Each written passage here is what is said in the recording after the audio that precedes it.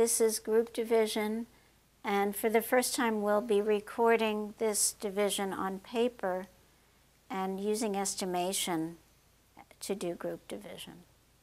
So the problem is 612 divided by 5. Here's my divisor, 5. Here's my dividend, 612. And the first question I ask is, how many groups of 5 can I make with the hundreds place, with 600? So let's think about it. How many groups of 5 can I make with 6? Just one group.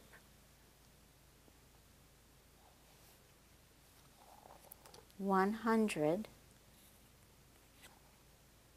Let's look at the paper now.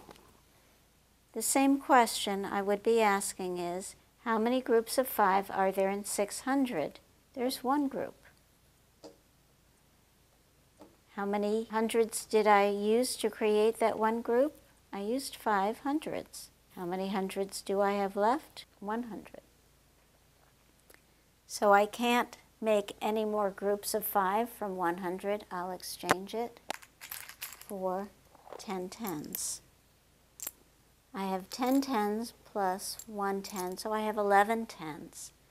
How many groups of 5 can I make from 11?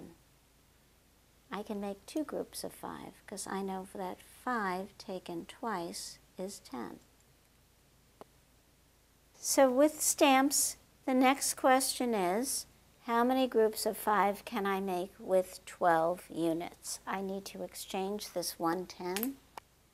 So how many groups of 5 can I make from 12? And the answer, my prediction, is 2. 5 taken 2 times is 10. So the units place of my quotient is 2.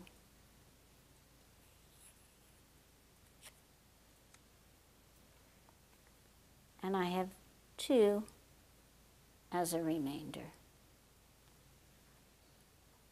So on paper, here's where I look at 12 units and I ask how many groups of 5 can I make from 12? The answer is 2. 2 groups of 5 is 10, equals 10, and I have 2 units remaining. So here's my remainder. So how many groups of 5 are there in 612, or 612 divided by 5 equals 122, remainder 2.